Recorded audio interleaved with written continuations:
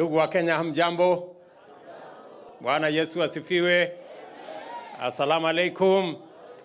Hebu mnisalimie hewani hivi, asanteni sana. Na tafadhali mnaweza kuketi chini. Thank you very much. Kwanza nataka nichukue nafasi hii nimshukuru Mungu kwa kutufikisha masaa haya ya mwisho wa mwaka wa 2022. Niwashukuru nyote mliofika hapa leo jioni hii. Niwashukuru wa Kenya wote pale mahala popote walipo wanaotusikiza katika hali mbalimbali.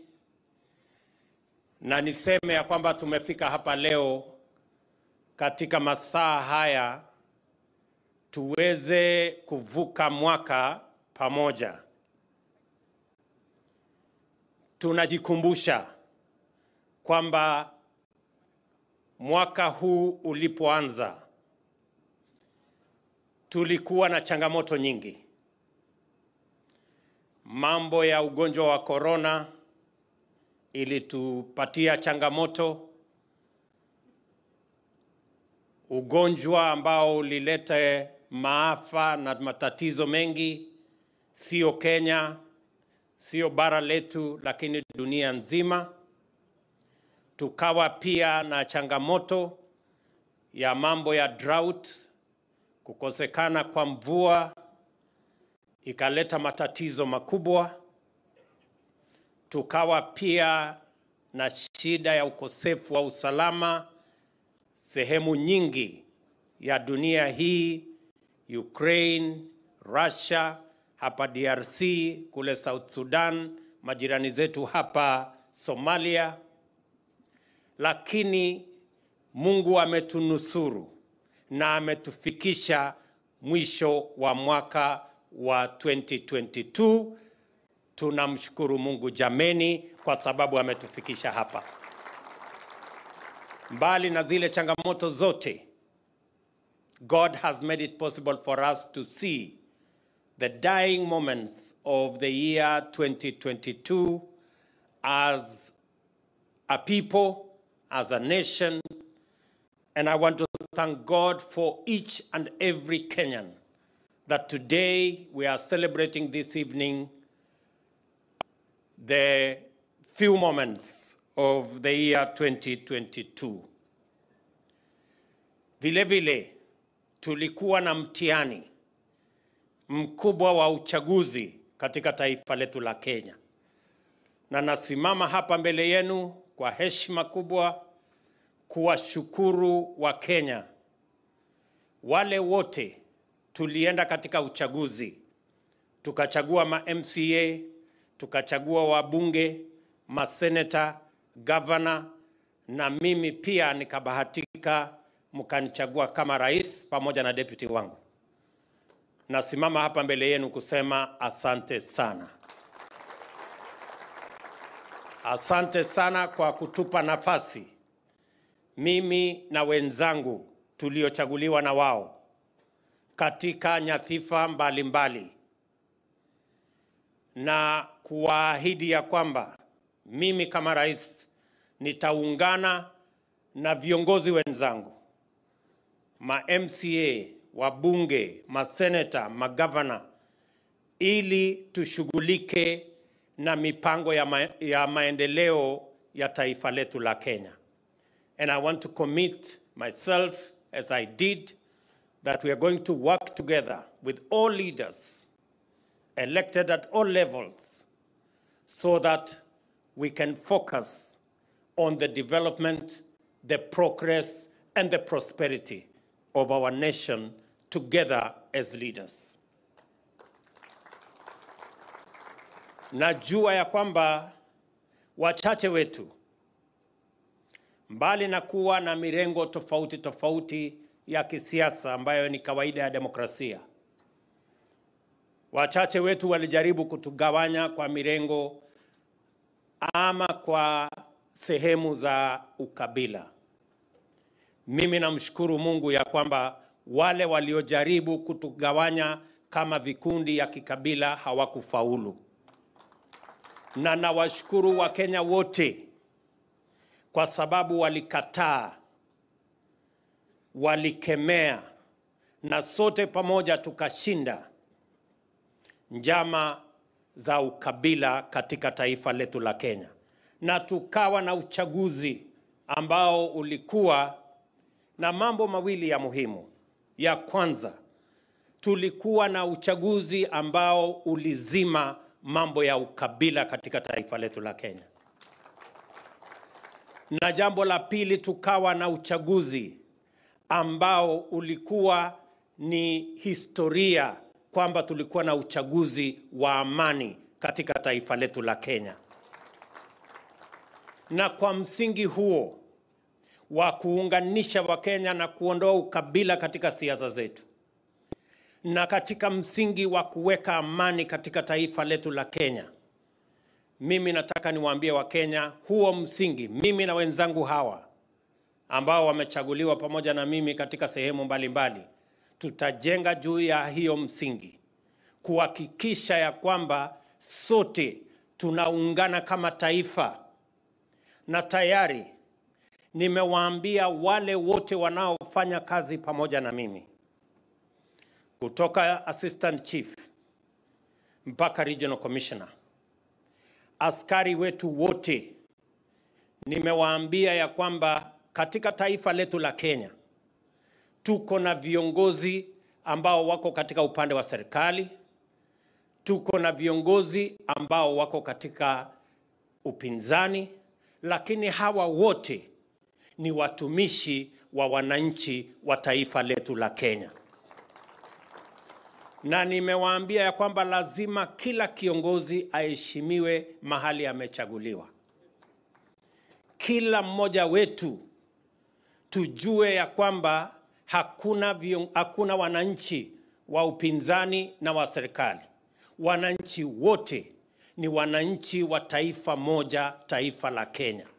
Na sisi kama viongozi tulio upande wa serikali na tulio upande wa upinzani, sote ni wafanyikazi wa wananchi wa taifa letu la Kenya.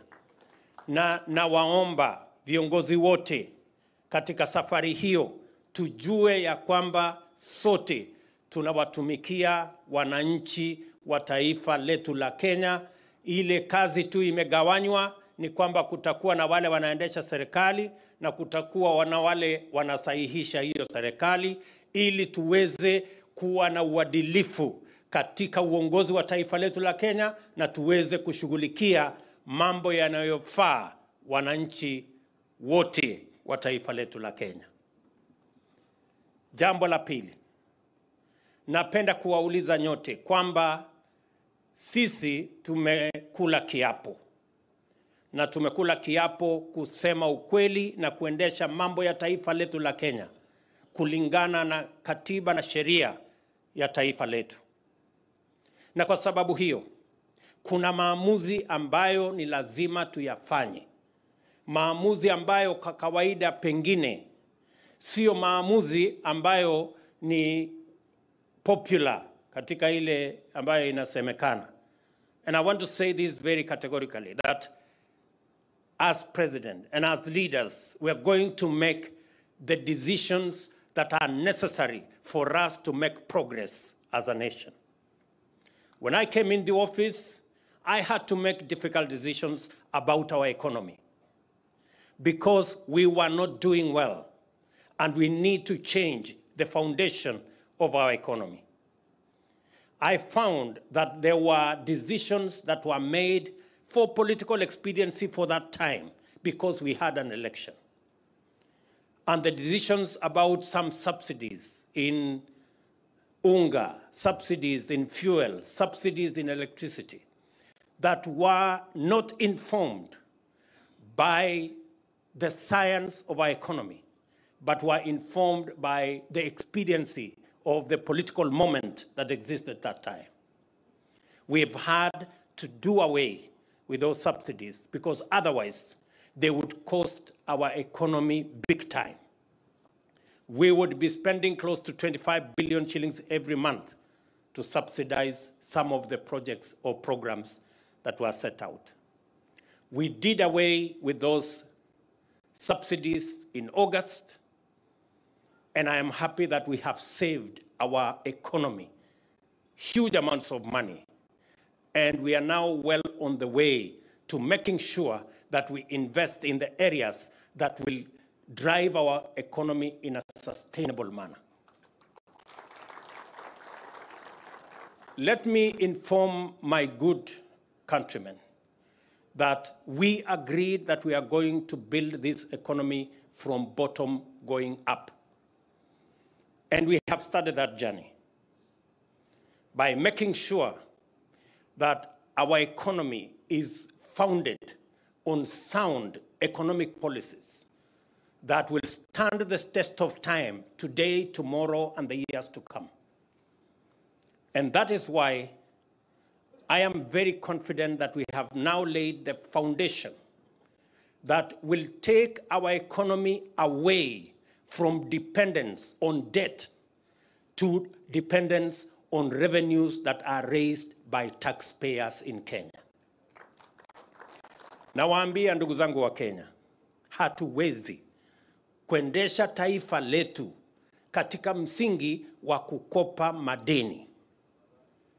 Mzee Mwai Kibaki alitufundisha ya kwamba msingi ambao unafaa kwenye uchumi ni msingi ambao unajengwa na ushuru na revenues ambazo Wakenya wenyewe wanazitoa. Mimi nataka niwaambie Wakenya, tayari tuko na dalili mzuri ya kwamba mwaka mmoja ijayo tutakuwa tumeongeza mapato yetu kutoka trilioni 2 mpaka trilioni 3. Na hivyo kufikia miaka 5 we will have doubled our revenues so that we can build our economy on the sound footing of our own revenues collected locally rather than being trapped in debt.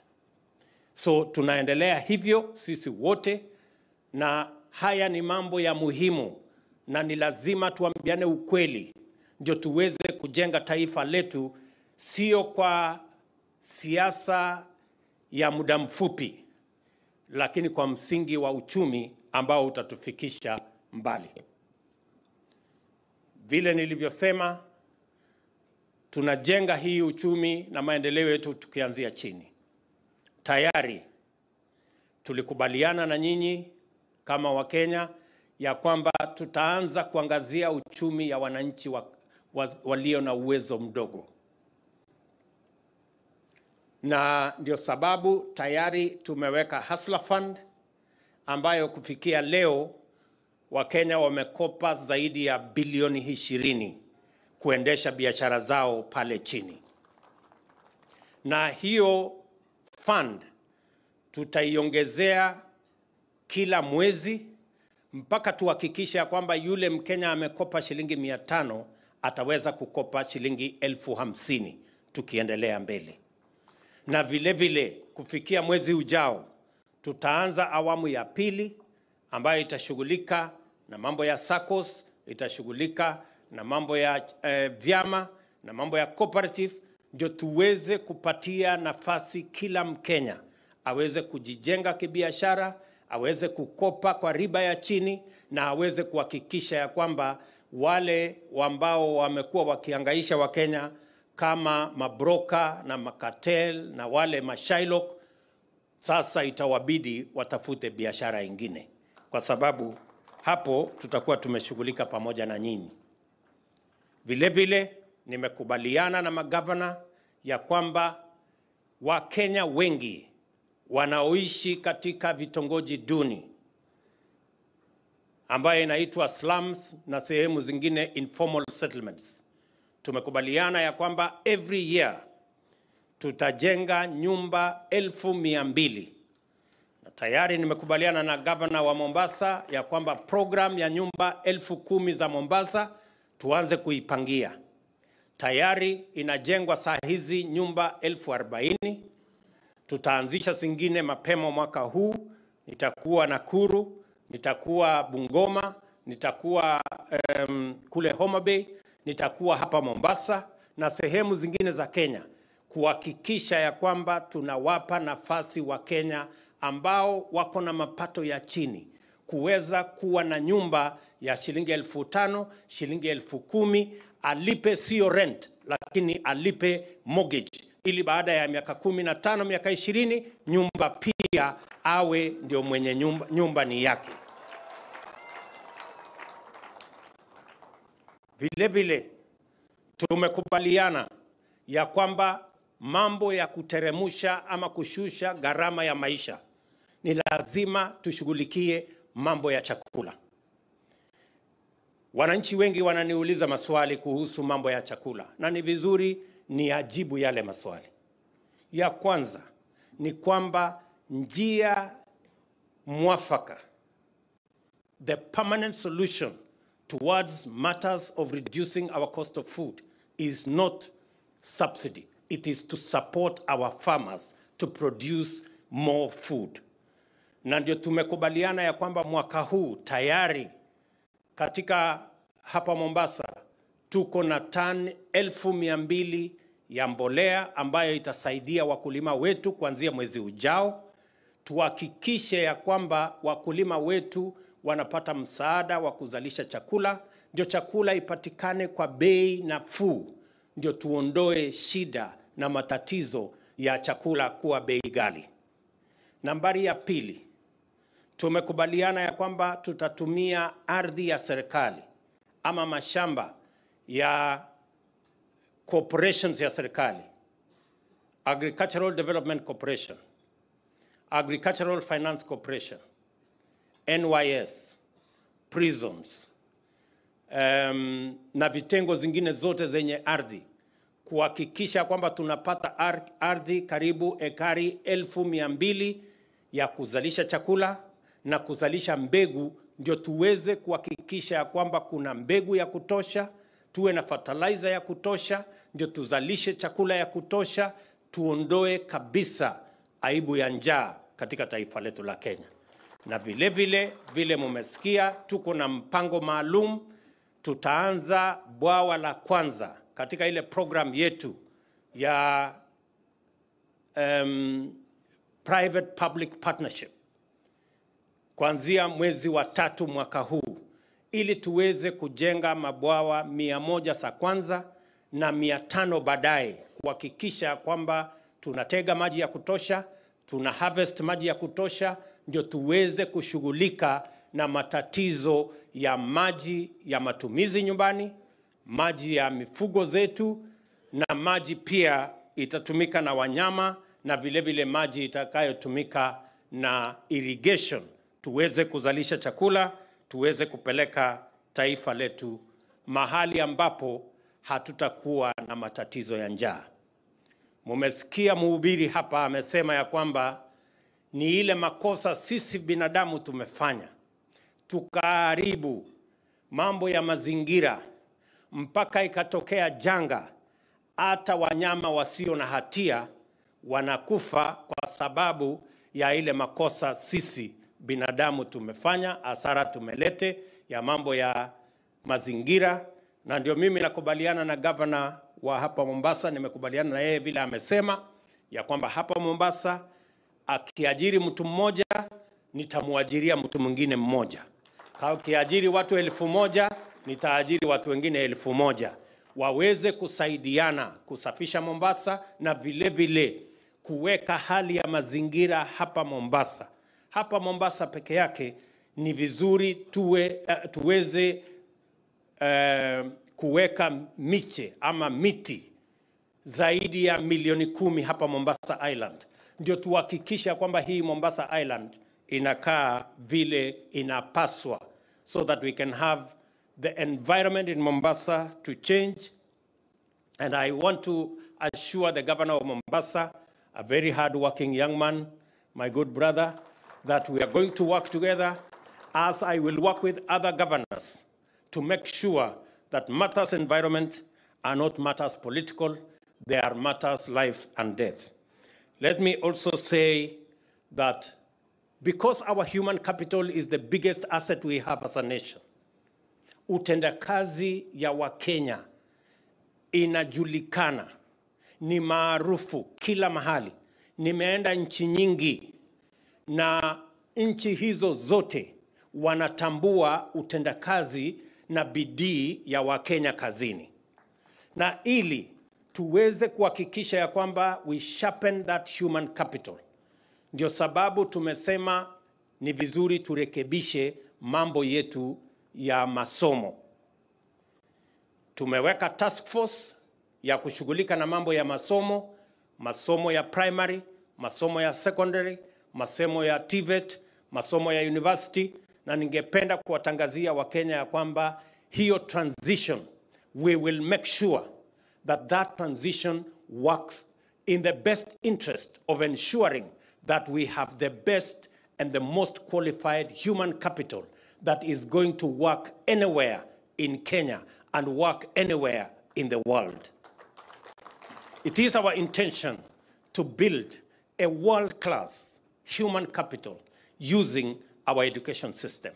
And that is why we have set out this January, we are going to hire an additional 30,000 teachers to make sure that our primary to junior secondary transition is faultless. We are also going to hire another 3,000 tutors to take care of our TVET institutions, because in TVET we have the best human capital that is tailored towards the sciences, the mathematics, and the areas that are going to lead us to engineering, because that is the future that we are looking for. Apart from hiring teachers for our for our primary and junior secondary, we're going to hire also, as I have said, 3,000 teachers or tutors for our TVET institutions. We're going to equip another 70 TVET institutions.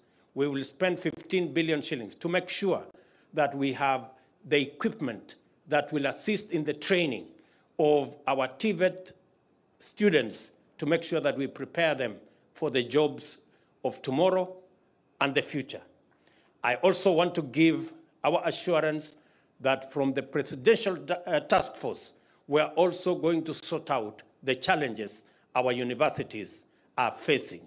We know many universities are facing serious debts because of the expanded nature of the program. We're going to focus on ensuring that our universities also are given attention so that they can teach quality courses and ensure that the students get the best attention that a university is supposed to give. Let me also conclude by saying the following, that we did commit that we are going to transform our industrialization, manufacturing, agro-processing, value addition trajectory. In the last 10 years, our manufacturing has gone backwards from 9% of GDP to 7% of GDP. We have agreed that we are going to change the trajectory, and we have a 20 by 30 plan that by 2030, 20% of our GDP will be contributed by industrialization, manufacturing, agro-processing, and value addition. And along that line, Mombasa, Naivasha, and at the river will be the epicenter of our program on ensuring that our special economic zones contribute to our manufacturing endeavor. I have already instructed that the Dongo Kundu program that was supposed to be ready by 2028 be brought forward to 2025. As I made a commitment to the people of Mombasa that we are going to do something about the port, we have already done what we promised about the port so that we can bring back Mombasa the way we knew Mombasa as it was.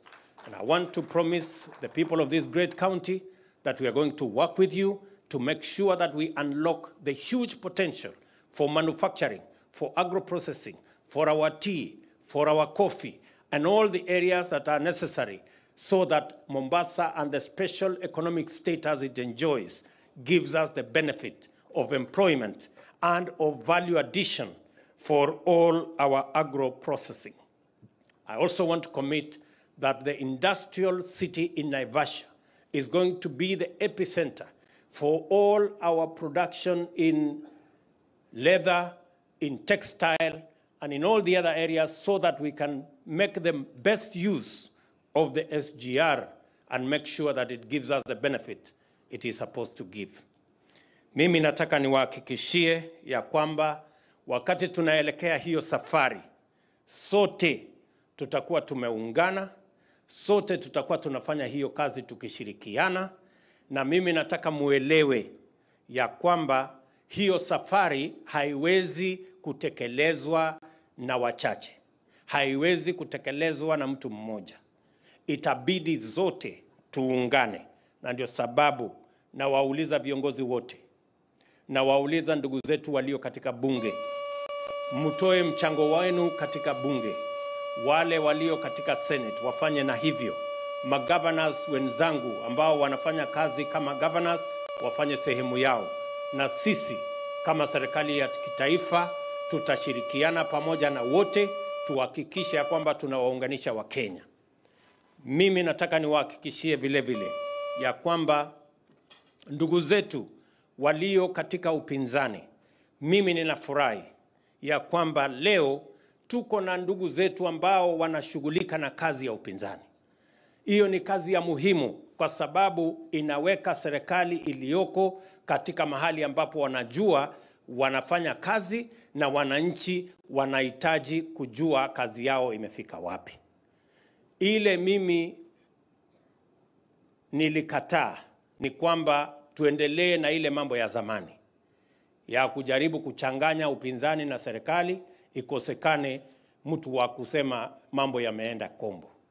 I am very happy that today we have a working opposition that speaks to us from the opposition benches, that looks at what is not going right and tells us what is not going right. That is a functioning democracy, and that is what the people of Kenya wanted in our constitution. We must not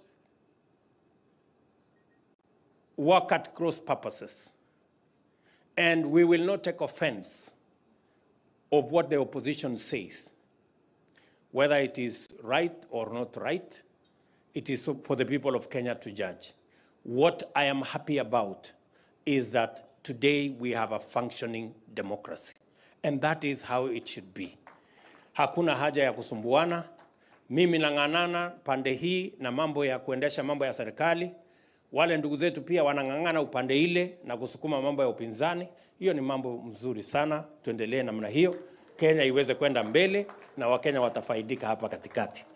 Sote tuungane katika kushughulikia mambo ya Wakenya.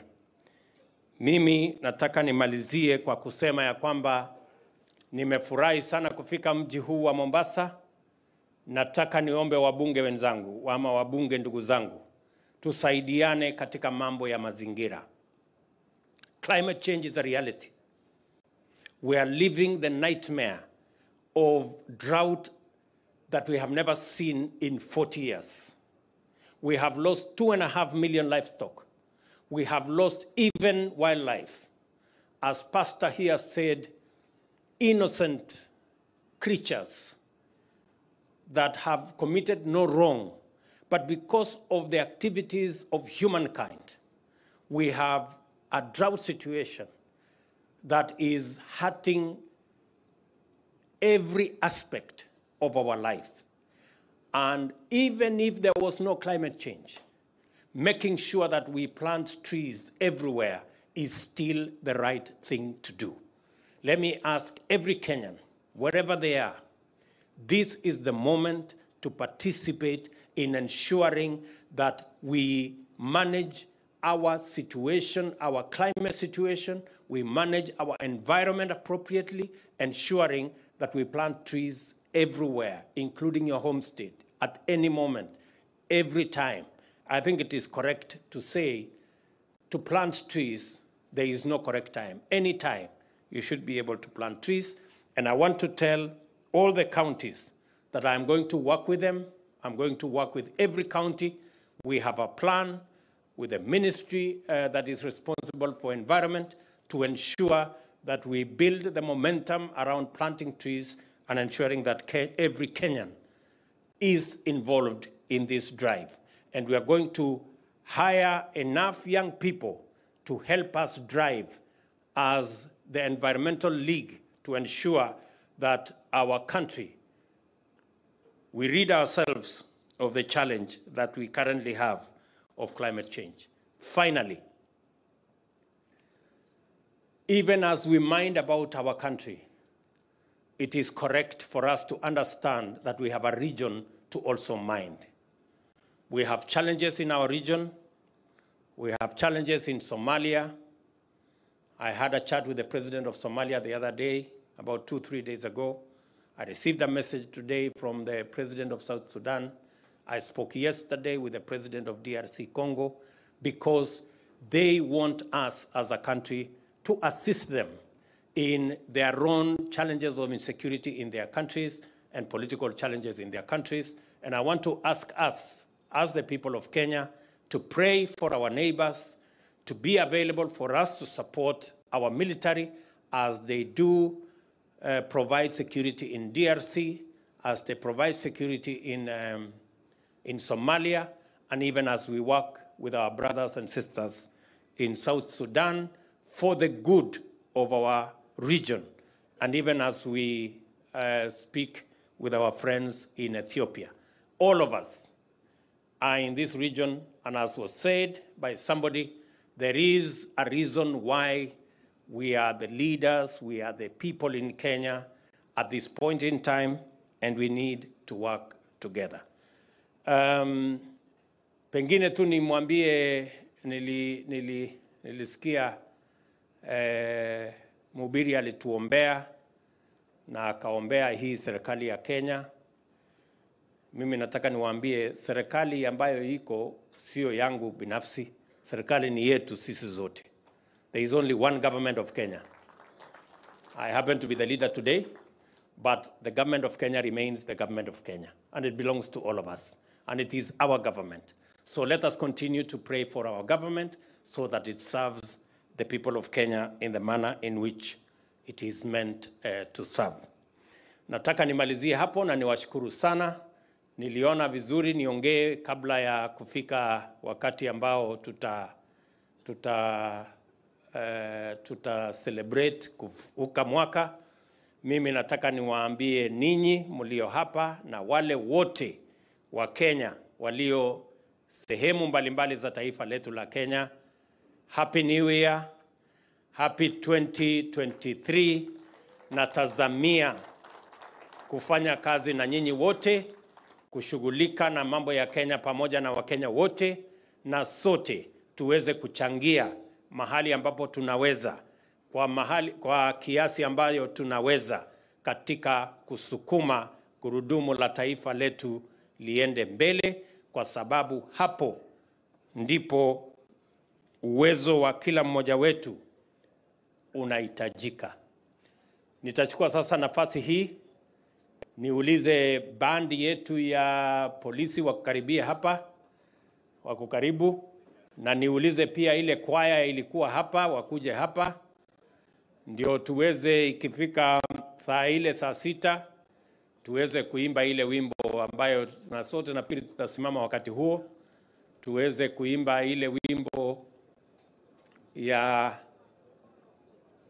ule jamaa anaitwa Ruben Kigame ambaye alikuwa yearmate yangu kule university, na ni mtu ya mji wangu wa Eldoret mahali mimi natoka, lakini ameimba wimbo mzuri sana, si ndio? Kwa sababu bado tuko na dakika 2 ama 3 ama 5, wacha nimuite Mama Recho akuje hapa awasalimie na tuombe, ndio ikifika hiyo saa 6 tuweze kufanya hiyo celebration.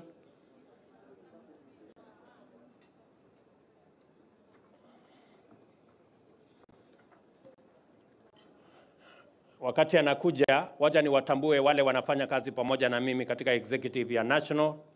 Niko na waziri Penina Malonza, waziri wa tourism, yuko hapo. Niko na waziri wa madini na blue economy, waziri Mvuria Salim kutoka hapa Kwale, na niko na PSS. Can all the PSS stand up, please? Hawa wote ni makatibu katika serikali yetu ya kitaifa. Asanteni sana makatibu. Thank you very much. And then we have the rest of the administration and everybody. Asanteni sana.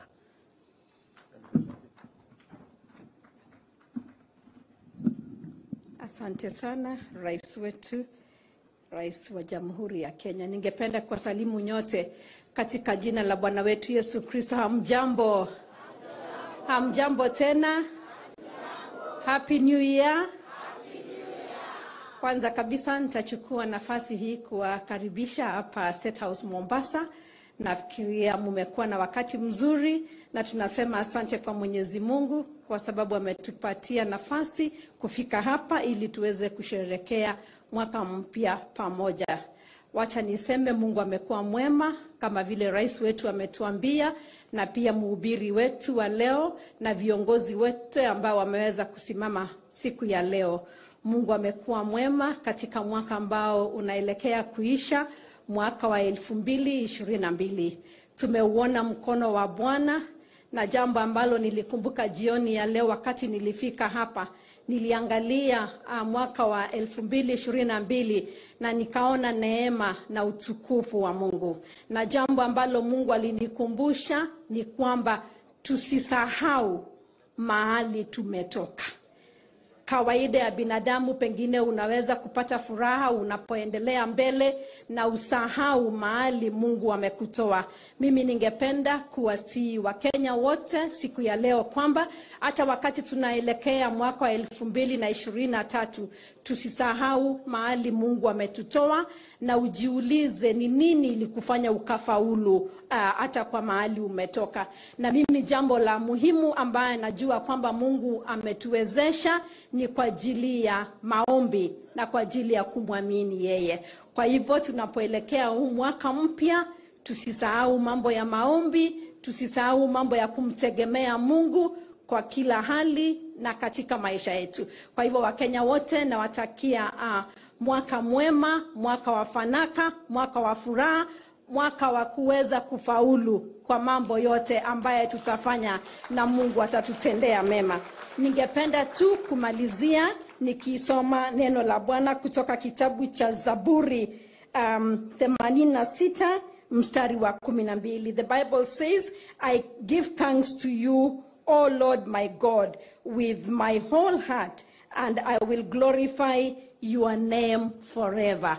Kwa hivyo tuendelee na neno la shukrani, and let's continue to glorify the Lord. I know that the Lord is going to help us to do great. God has blessed us with a president that is looking into the welfare of the Kenyans, as he has told us this evening. And I just want to request that let's continue to pray for the government. Let's continue to pray for all the leaders. And I know that as a nation, God is going to do us good. May the Lord bless you. May the Lord keep you. May the Lord make his face shine upon each of you Kenyans. And even as we continue to pray for the region, God bless you. We love you. God bless you. Haya, wapi ule soloist? Wapi ule soloist mwenye alikuwa na atakuja hapa? Okay. Can Yeah, we stop. Come and do the Huniachi. Start the music. Huniachi. Where is the soloist? The fellow who karibu hapa, madam. Maybe you can or they can sing from there or here? Sing from here or from there, Your Excellency. From there? From the band. And the band from here, and then from there, Your Excellency. Okay. Give us the song.